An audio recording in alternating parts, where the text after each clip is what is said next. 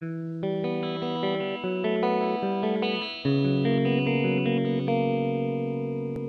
all used to the idea that light travels faster than sound. Think about thunderstorms. You always see the lightning before you hear the thunder, despite the fact that they both occur at the same time. Sound travels at approximately 330 meters per second, which is pretty fast. However, man has been able to beat this speed and break the sound barrier with supersonic travel. The incredible thing about breaking the sound barrier is that it not only produces an audible effect, but also a visible one. Take a look at this picture. You can actually see the effect on the air as the plane blasts through the sound barrier. Isn't that amazing?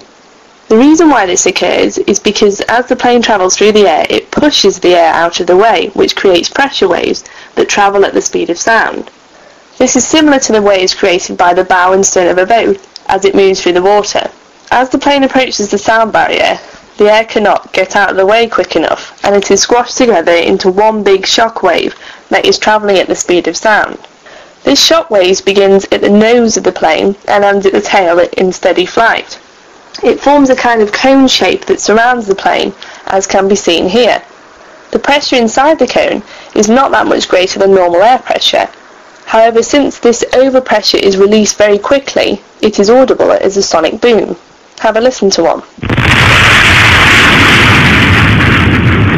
There are actually two booms that are produced, one at the nose and one at the tail, which you can see in this video.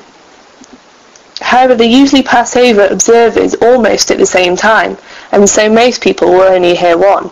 It's not just fighter jets that can produce a sonic boom. Perhaps the most famous form of transport that could break the sound barrier was Concorde, which was a commercial airliner before it was put out of use in 2003.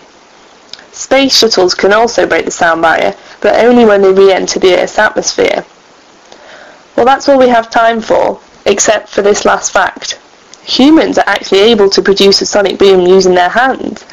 The crack of a bullwhip is actually a sonic boom. This is because the end of it is travelling faster than the speed of sound. Now that's fun. Well, that's all for today. Until next time, remember, science is fun.